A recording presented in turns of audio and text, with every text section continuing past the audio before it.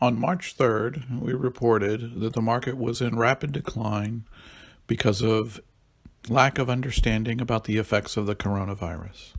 Through March 9, President Trump had claimed the coronavirus vaccine would be developed in record time.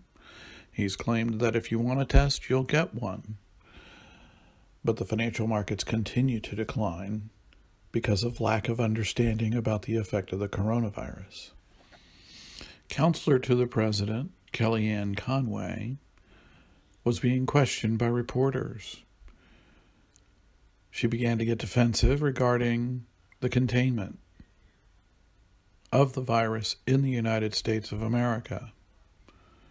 Is there anyone on the political side of his administration that will convey the truth?